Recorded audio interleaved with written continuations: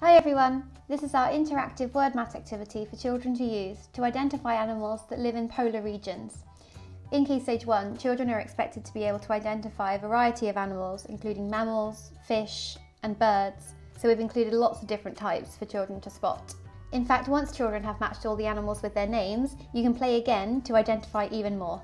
When playing this game with children, it's a great opportunity to talk about similarities and differences between different characteristics of these animals.